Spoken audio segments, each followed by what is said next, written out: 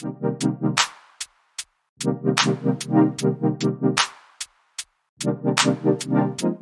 going on, everybody, and welcome to the Other Side of the Firewall podcast, where we talk about the latest and greatest of cybersecurity news, as well as we highlight those movers and shakers and glass ceiling breakers, those people of color who've made it to the other side of the proverbial firewall. My name is Ryan Williams, and as always, I'm joined by Shannon Times. What's up? What's up? What's going on? So welcome to Wednesday's episode, our discussion.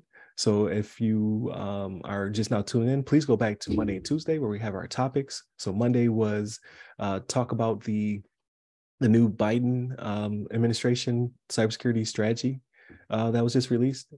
Then Tuesday, we talk about the EPA and how they unveiled cybersecurity oversight for public drinking water systems. So it's to go hand in hand, right? To see the synergy between those two. And now today, our Wednesday discussion is concerns an article I read on info security entitled TPM. TPM stands for Trusted Platform Module. So TPM 2.0 library vulnerabilities may affect billions with a B of IoT devices. So we talk about it time and time again. We've gone over articles about IoT devices. Like we had the one where it was like an Ocean's 11 type situation where they broke into the casino payroll system by they were able to get into the aquarium thermostat and then pivot from there to the pay system to then steal money from the casino. I mean, that's amazing. But IoT devices, for those who are tuning in, obviously Internet of Things. So that's your thermostats, your cell phone, your refrigerators, your smart toasters, the smart things, yeah. the vulnerabilities all over your house, the smart light bulbs, like anything with an IP.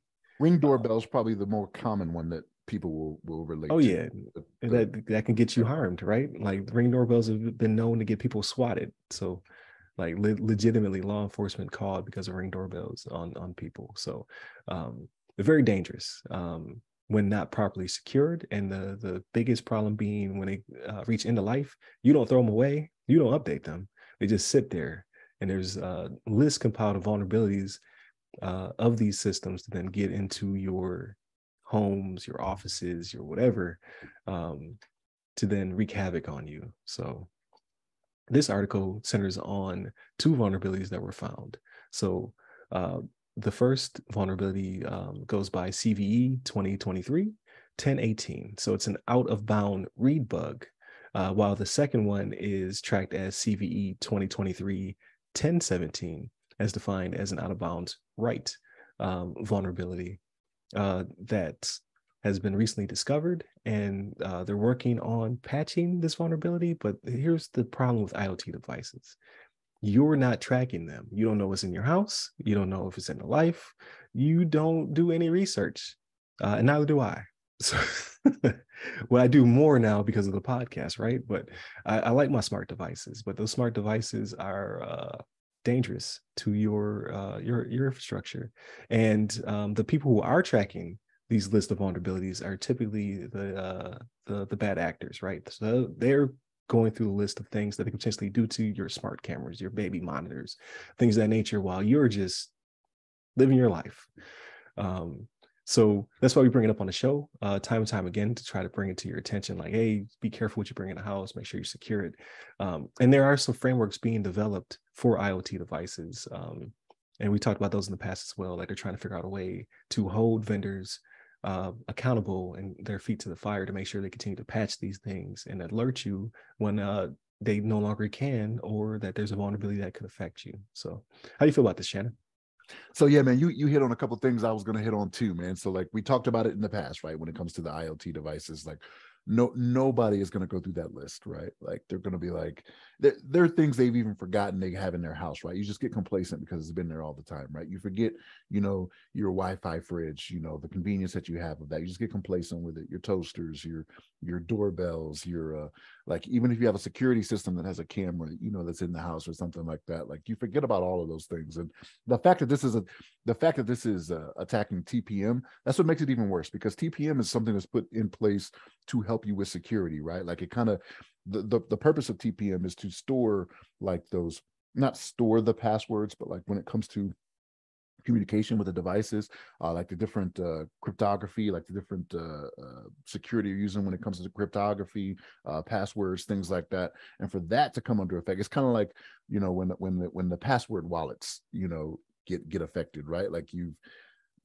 a portion of security that's supposed to help you out getting attacked. Like it's a fearful thing. I get it, right? But it's kind of the world we live in now, and it's good that they discovered them, right? But I think they said that they discovered it back in November, though, if I'm not mistaken, right? And then they just released a report that I'm not thrilled with, but Yeah, it took a I while. mean, yeah, It took a while, yeah, to it took a disclose to the while public. for it to get out, to get to the public, right? And we've talked about that before as well, right? Like given a certain time frame, right? Whether it be 72 hours, 90 days, whatever it's going to be, but yeah, this is one of those things where like it's we all have to do better when it comes to those things, right? So like it's we love the convenience of the what the IoT things provide for us, right? But that's all we care about is the convenience of it. Security is often left behind, and this is how the hackers benefit from it, right? Because they know that as well, right? They know that people only care that they don't have to they don't have to get up, you know, or they don't even have to use a remote anymore, right? They could just ask Alexa to turn the channel for them or whatever it may be. You know what I'm saying? Like, I don't know if Alexa does that because I don't have one.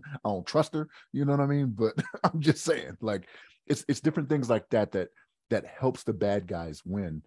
So we just have to be more vigilant. We have to be more vigilant and just do a little bit more research, right? So like when you think about it, like how much time do we spend, you know, on Facebook, Instagram, Twitter? I mean, you still should go to Twitter when it comes to, you know, looking in the other side of the firewall. I'll give you that, right? You should take that time There because, you go, get plugged. Yeah, you know, because it's he over helping here you. preaching. Preach. But yeah, so like you should still do that, but you can find the time, right? Like when you're doing all those other things throughout the day. Like a lot of people will tell you, oh, I'm busy throughout the day, I'm busy throughout the day, whatever. But think of all the time you spend doing those things to where it's like this is something for security, right? You'll wish you had spent the time when your bank account gets hacked, right? Because somebody got in through your aquarium thermostat that's got Wi-Fi on it that you control. You know what I mean? You'd be like, dang, why didn't I should have just taken that time. You know what I'm saying? But yeah, I mean it's a dangerous thing. This is the world we live in, but the avenues are out there to help us combat these things, right? Like it has a table out there that says, hey, these are the things that are affected, right? Like this is the CVE. Go look at the CVE. It'll tell you what you should do to protect against it, right? Or give you a reference to go to something else. Even if it's a matter of the vendor for the device may even have a fix for it, but you just haven't gone out and done anything with it, right? Like not everything is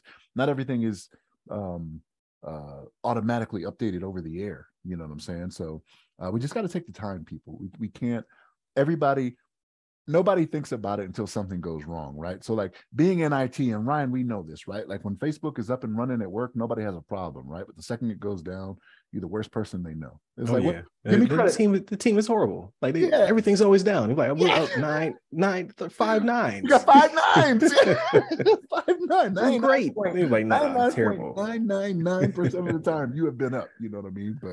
But yeah, that's just we got to do our part, people.